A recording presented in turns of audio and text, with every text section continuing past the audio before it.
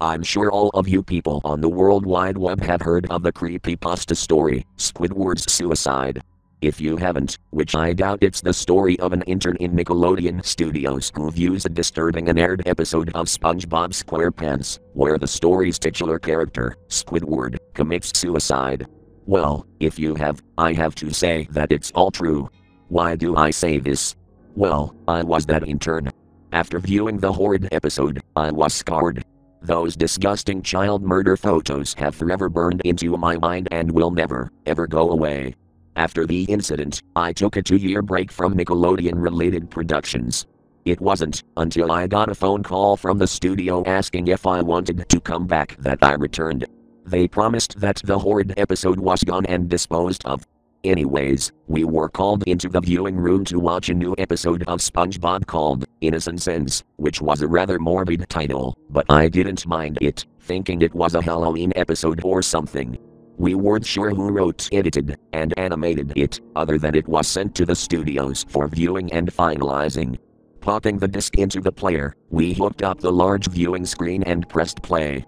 It began normally with the intro with the pirate painting yelling, "Are you ready, kids?" with the kids gleefully shouting back, "Aye, aye, Captain!" Well, except something weird happened. After the pirate said, "I can't hear you," there was no response. The pirate simply said nothing to the silence and didn't even say woo, as it zooms to the bottom of the sea and SpongeBob's house, as the happy-go-lucky Sponge appears from out of the front door.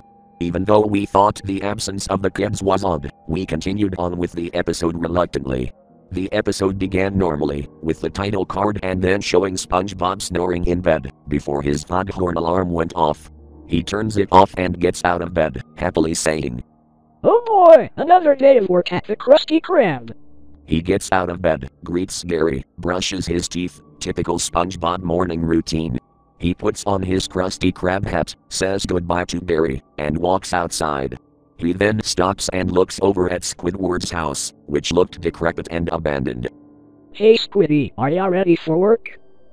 The Sponge asks. No reply. Just silence and a shot of the window.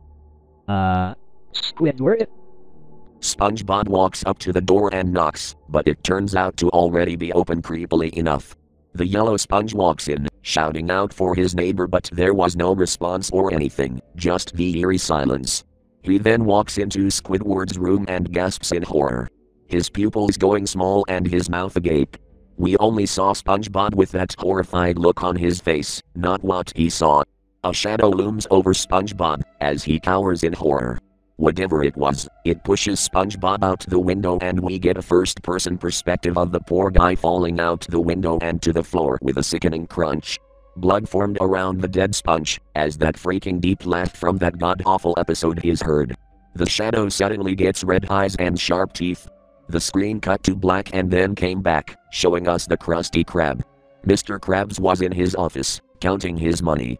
He suddenly stopped and started to talk. "I'm starting to get worried about SpongeBob and Squidward. They haven't been in work all day," he said with a worried tone. I guess I should go check on them." The crab then exited the restaurant, setting traps, so Plankton wouldn't steal the formula. He headed over to the neighborhood where SpongeBob and Squidward live, and checked in their houses. He first went to SpongeBob's house. SpongeBob's house was empty and seemingly abandoned. As Mr. Krabs checked the place, he immediately stepped in something wet and squishy.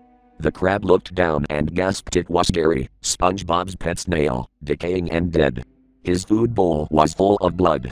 Mr. Krabs gagged at the sight and ran out, heading over to Squidward's. He went upstairs to the squid's room and looked over to his bed, gasping and gagging in disgust. There, on the bed, was Squidward's corpse with one eye dangling out of his head, popped. His head was blown apart, brain matter splattered everywhere.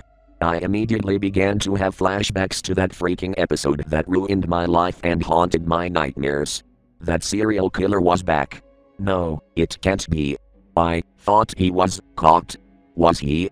The crab immediately dialed 911 and told them that his employee had committed suicide.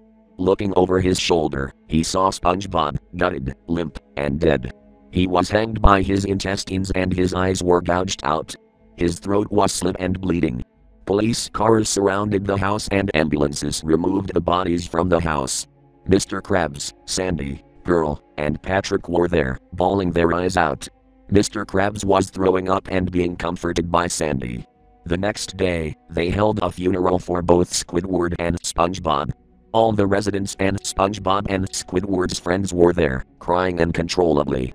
I even began to tear up myself, but told myself that it was just a sick messed up prank, even though deep inside, I knew it wasn't. After this, everyone went home, but it stayed on the open coffin of SpongeBob and Squidward, as that same shadow from before returned and grinned evilly. The episode then ended with no credits at all. Just a black screen. After this incident, I left the studio permanently. I should have never returned. This messed up episode will forever haunt me, along with that Squidward's suicide episode.